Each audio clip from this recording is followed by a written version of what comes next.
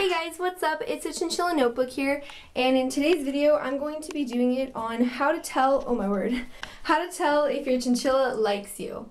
So I got this video was really requested, so I thought I would do it for you guys finally because you really wanted me to do it. So yeah, here it is. And before I get into it, I just want to say that it's actually really hard to tell for sure what the animal is thinking. Obviously, it's an animal. You can't tell what they're thinking, their emotions or anything. You can only tell by their actions, and even then it's sometimes hard. So I'm by no means saying that with these things your chinchilla is going to for sure hate you and for sure like you. Like, I'm not saying that at all. I could be completely off or completely right, so I don't know. This is an animal, we don't really know for sure. And then another thing is it depends on their personality and how much trust they have with you. I've said this before, but it's true. Every chinchilla is different and they're gonna act differently. They're gonna, respond differently to you. It might just be the chinchilla's personality and also how much trust they have with you. So that being said, let's just jump right into the video. Oh dear. Good job, Merlin. Really, good job. Also, we're in a new location. I'm in my parents' bathroom filming because it's kind of loud in my house right now and this is the quietest place. Plus, he likes to be let out, so I let him out. Okay, so let's just get into if the chinchilla likes you and they're comfortable with you. The first thing is they will come to greet you most of the time. Now, obviously, chinchillas sleep during the daytime, or they're more sleepy during the daytime, and my chinchilla doesn't even come every time, but most of the time when I come into the laundry, he'll just jump at the cage bars, really excited to see me, and he'll either want a treat or to come out or me to pet him, and that's one of the ways that you can tell. The next thing is they let you pet and scratch them. So chinchillas don't really like to be held, at least not most of them.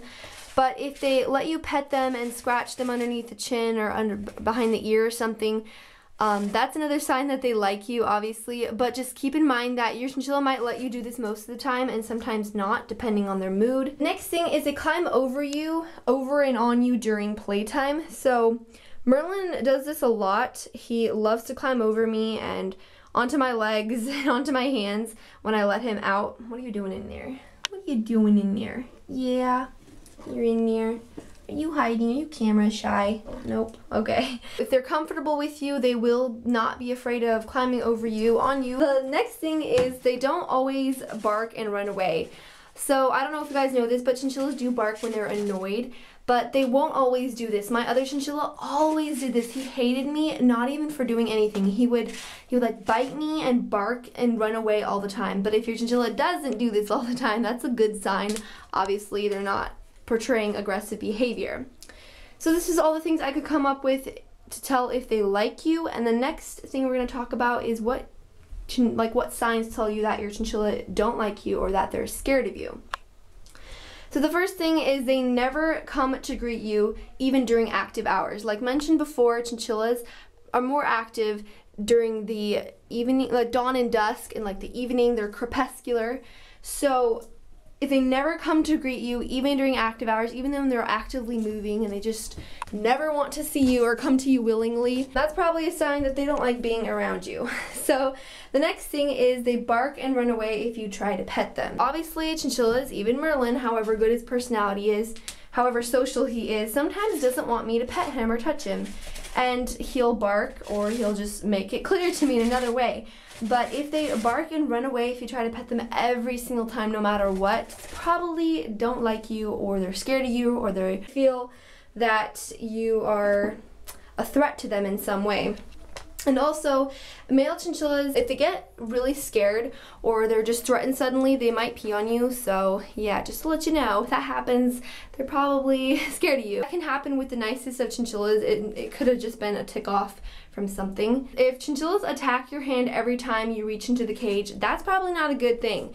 Merlin actually used to do this. He used to hate me, I'm not even kidding, with a great passion. He just moved this whole basket. Wow, Merlin.